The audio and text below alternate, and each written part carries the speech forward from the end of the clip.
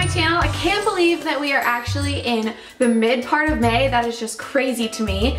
But today I have a really fun and summery type of recipe for you guys. I've actually always wanted to try a recipe with some wine in it, and I finally did. This is perfect for any type of summer cookout or just any type of summer event or just any time you just want to make a cupcake for yourself. So today I made some sangria cupcakes. These are so cute. This is what they look like. I made a vanilla sour cream recipe, and then the actual cake does have some fruit in it, so it gives it that little bit of crunch. And then on top is a vanilla buttercream with some red wine added in. I think that these are so cute and they're so good. If you like sangria, you're really gonna like these. So if you guys want to learn how to make these sangria cupcakes, then please keep watching.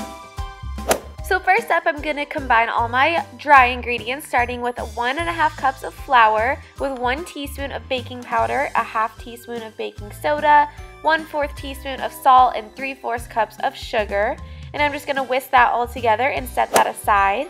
Now I'm going to work on my wet ingredients, starting with 2 eggs and then 1 stick of melted butter, along with 1.5 teaspoons of vanilla, and then a 1/2 cup of sour cream.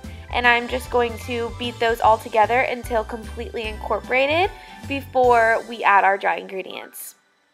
So now I'm going to add in my dry ingredients just a little bit at a time, just because you don't want that flying everywhere in your house.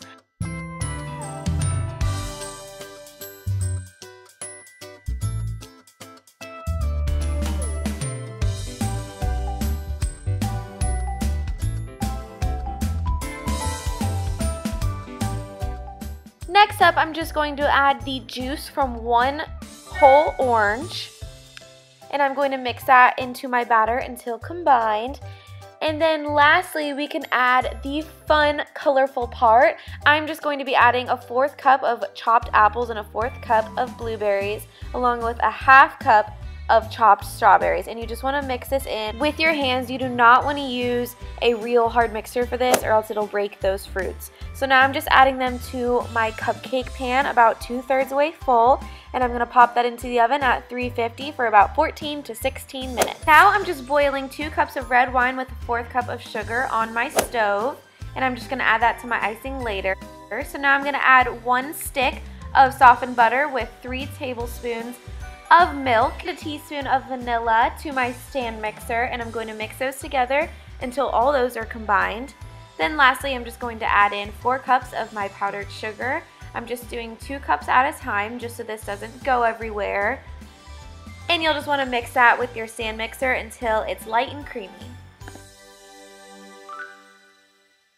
Lastly, I'm just adding in that red wine syrup. I will have full directions on how I made that down below.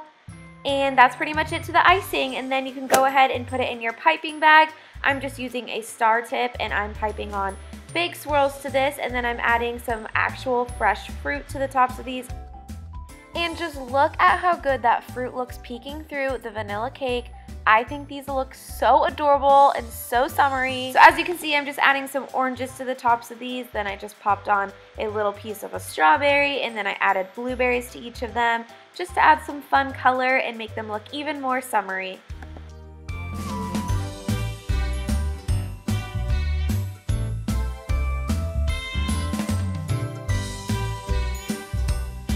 And that's all there is to these sangria cupcakes. It's pretty simple. The only thing that does take some time is making the red wine syrup. So I would recommend that doing that before you even start, because it kind of is a long process, but it is so good. It's so worth it. These are so colorful and bright and cute. I think you guys are gonna love them, and it's finally summer. We can finally celebrate with summer recipes.